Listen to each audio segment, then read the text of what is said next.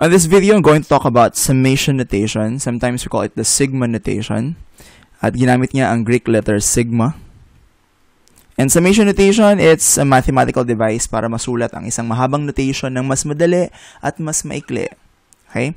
And yung summation notation, ganito yung itsura niya. So, meron kang rule dito. For instance, is f of I. It's some rule, pwedeng 2 times n, 2 squared, or any rule that you want. And then, you have your index here. Then you will have your lower bound up to the upper bound. So let me explain first the notation. This one is called your summand or your rule. Okay, and then this is your index, and this one is your lower bound, and n is your upper bound. Now we read this as the summation of some rule f of I as I from I equals m to n. For instance, let's write 1 plus 2 plus 3 plus up to, for instance, 25, 23 plus 24 plus 25. Kunwari, you're going to use this expression, the sum of the first 25 whole number, 25 counting numbers. And you're going to use it paulit-ulit sa proof mo, for instance. Of course, you don't want to write lahat ito na paulit-ulit. So, we're going to use summation notation para mas mapalinis or mas mapaikli pa yung pagsulat natin ng summation. And para makapunta doon mula doon sa lower bound, papunta sa upper bound, ang increment niyan 1 lang ng 1. Okay? So, for this is equivalent to summation of, ang rule natin dito, parang x lang siya or I. Kasi, actually the answer is I.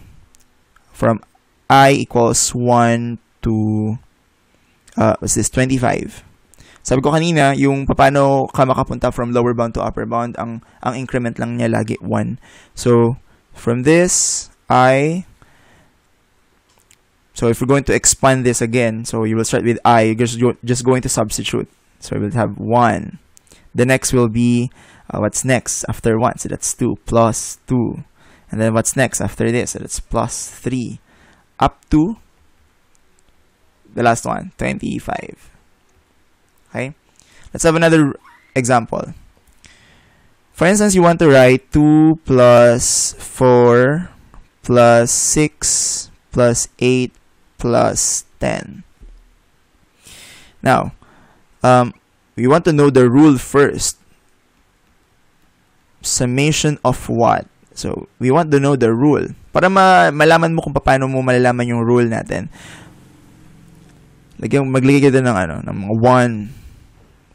1, 2, 3, 4, 5. Because if you want to start with 1, so I equals 1 up to 5 because you have 5 terms.